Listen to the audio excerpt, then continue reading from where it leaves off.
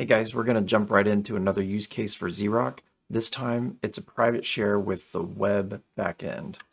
So we got the same setup as the last video, which was a public share of the web backend, only this time we are going to use the private share feature.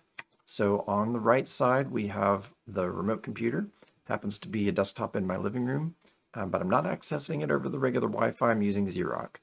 And so in this case, I've got a file with some important secret stuff that I need to copy to my local laptop computer.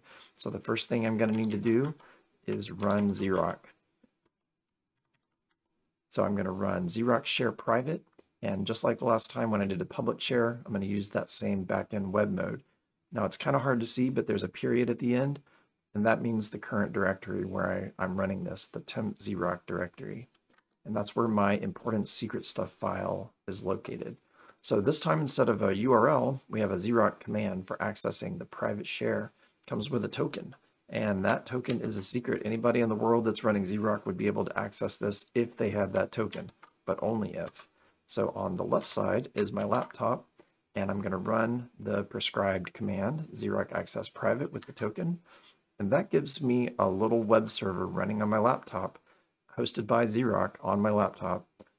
And now if I copy that URL to the local host on my clipboard and I say, let's do a quiet curl of that, we can see that we have a kintest file.